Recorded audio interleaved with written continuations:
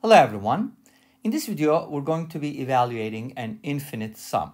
We have 1 over 5 plus 2 over 25 plus 3 over 125, so on and so forth, where the numerators are consecutive positive integers, 1, 2, 3, so on and so forth, and the denominators are powers of 5, starting with 5 to the first power. I want to describe this, I want to explain this clearly so that there is no misunderstanding, because sometimes people say, oh, this sum is ambiguous, we don't have enough information. Yes, you can say all that, but what is meant here is what I just said, okay? And we could definitely express this using a sigma notation, which would probably be a little more maybe clear. Like you can say, okay, this looks like n equals 1 to infinity, n divided by 5 to the power n. Make sense? Okay, great. So if you replace n with 1, you get the first term, so on and so forth. So that's the sum we're trying to evaluate, but obviously one of the questions is, does this sum converge? In other words, do we have a finite sum that we can evaluate? Because some sums cannot be evaluated if there are infinitely many terms. For example, the harmonic series, right?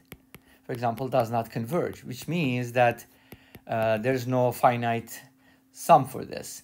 But if you add instead the squares, then you do have a solution. You probably know this, right? We talked about this earlier in another video, some of the reciprocals of squares or squares of reciprocals. This can be found, and there's something called a p series, 1 over n to the p, if p is greater than 1, and then the sum converges, okay? Anyways, and there's a way to show that this one diverges. How do you do that? By comparing it to powers of 1/2. In other words, the reciprocals of powers of. Anyways, that's a different story.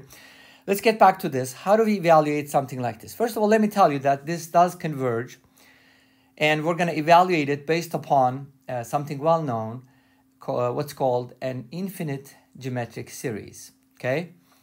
What do I mean by that? Something that looks like this. 1 plus r squared plus r cubed, so on and so forth, all the way up to infinity. If r is between -1 and 1, then this sum converges, and it converges to 1 over 1 minus r.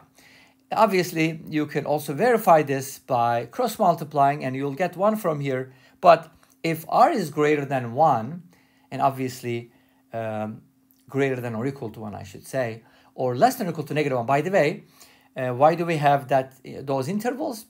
Because if this sum does not converge for anything greater than or equal to 1, obviously the opposite side, if you think about the symmetry, anything less than or equal to -1 also going to make it non-convergent or divergent, because you can basically pull out a gigantic minus sign, okay?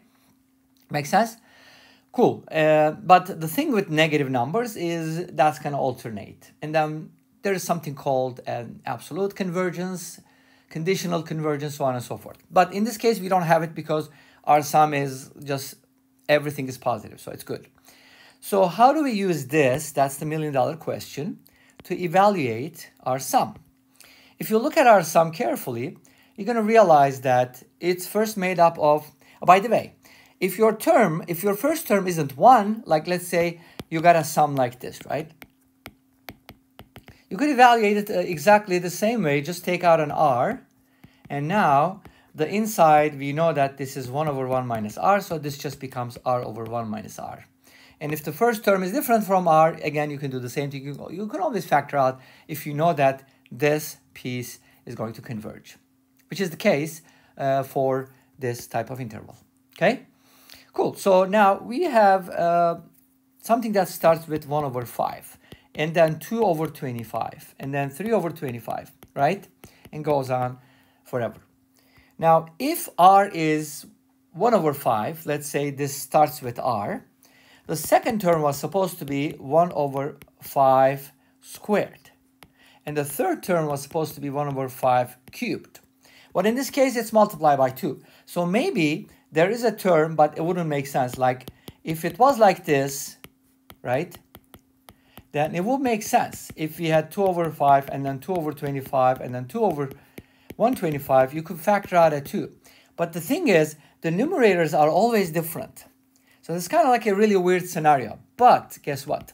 we're going to use this one to evaluate it. How do we do that? Let's go ahead and do the following substitution, because substitution is amazing and it makes things a lot easier. You know how?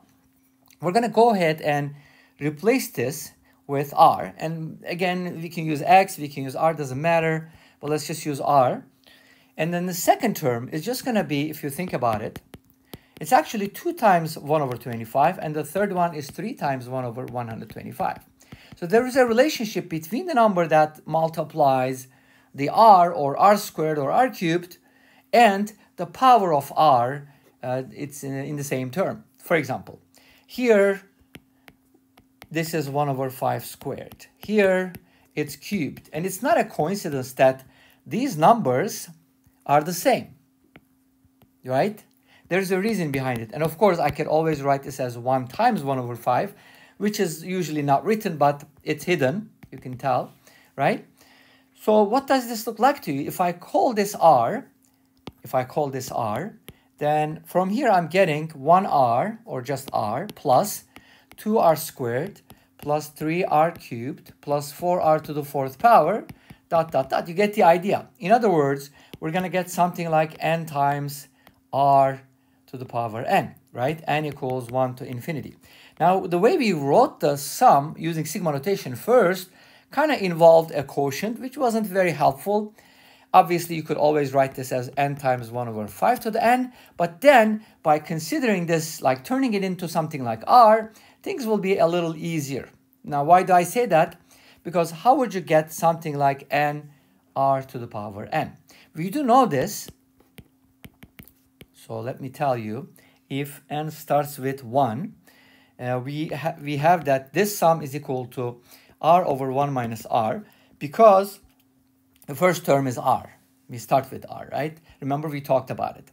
So how do you go from this one to that one? So the first method, for our first method, actually we can use differentiation, right? How do we use differentiation? You can actually go ahead and differentiate r to the power n. What's the derivative of r to the n? Think about it. It is n times r to the power n minus 1. Wait a minute. You did not get n r to the n. That's what we need. But don't worry, we can multiply both sides by r, and that'll do the trick, because now this will give you r to the power n. You see, it's easy to adjust because r is constant. N is a variable here. It's the index, right? So then what I can do is take this sum, which is r plus r squared plus r cubed, dot, dot, dot, and then maybe just differentiate it. So let's go ahead and call this f of r. And then f of r is just going to be 1 over r over 1 minus r. And then f prime at r is going to be 1 plus 2r plus 3r squared plus 4r cubed, and so on and so forth. Is this our sum? Let's take a look. Well, we had r plus 2r squared. We don't have that exactly, right? So what we should do is maybe in order to start with r and continue with r squared, we need to subtract something from this, don't you think? Or would it work if I just differentiated this? Would it be better? If I differentiated this, I would be getting, oops, I forgot to write the r.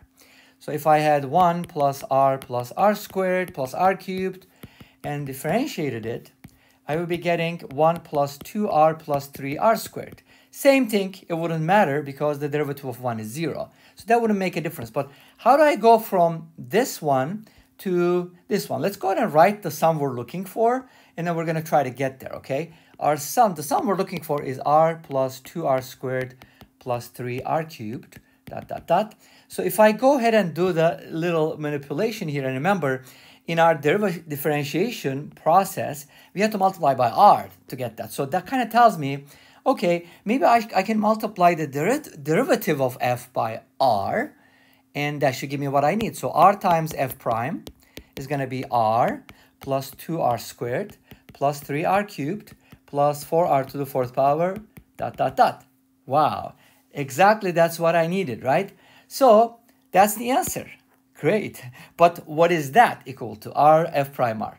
Since f of r is equal to this, r over 1 minus r, I can go ahead and differentiate both sides with respect to r using the quotient rule. The derivative of r times 1 minus r minus the derivative of this, which is negative 1, times the first function r divided by 1 minus r squared. So f prime of r is going to give me 1 minus r plus r divided by 1 minus r to the second power. R cancels out. We end up with 1 over 1 minus r squared. Since r is equal to 1 over 5, I'm supposed to evaluate f prime at 1 over 5, which is the sum I'm looking for. 1 over 4 over 5 squared is going to be 25 over 16, which should be the sum of the series that I'm looking for. Okay, great. This is the first method. What is the second method, right? We have 1 over 5, 2 over 5 squared, 3 over 5 cubed, so on and so forth, right?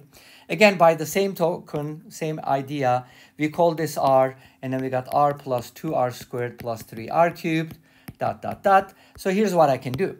I can actually expand this, okay?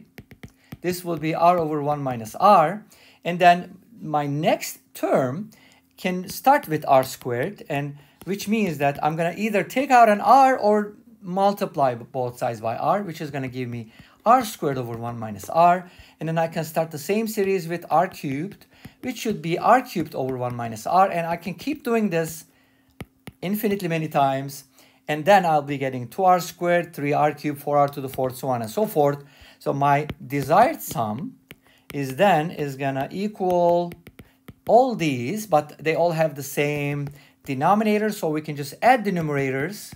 And again, that's infinitely many terms, but with a common denominator.